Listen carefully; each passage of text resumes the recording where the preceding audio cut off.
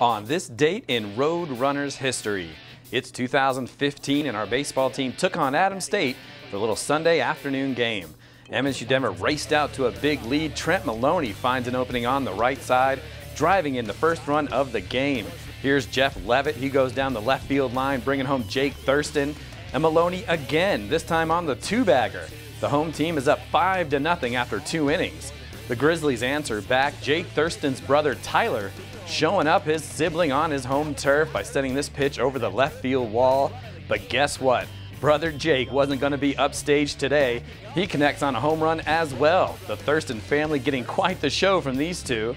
The Roadrunners held the lead for the first 8 innings of this game, but ASU would eventually tie it in the 9th at 7-7. And before Adams State could get comfortable, Maloney sends the first pitch of the inning over the fence to earn his team the 8-7 walk-off victory.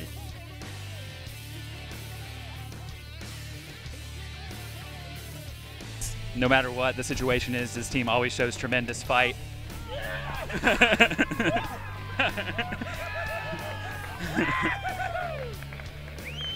Oh, it's unbelievable, you know. We come down and like that last inning, come in, Ryan Baca, he does his job, you know, they get the run across, tie it up, and it's just somebody doesn't get the job done, you know, we're going to pick each other up. That's what happens. We're not going to let somebody just pout about it. We're going to come up to each other and say, hey, go get it. Let's get the job done. All right, so let's talk about that game-winning home run you smacked there at the end. Just what did you see on that when you obviously saw something you liked and just drove it straight away?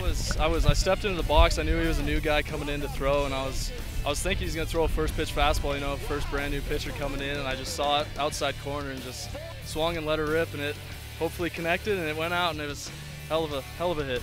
It's a once-in-a-lifetime opportunity, and my parents are very proud, and I'm proud of him. It's hard to root against them, but it's kind of a game of baseball. You kind of have to. So, I mean, it's definitely a lifetime experience that I'll never forget. On this date in Roadrunners history.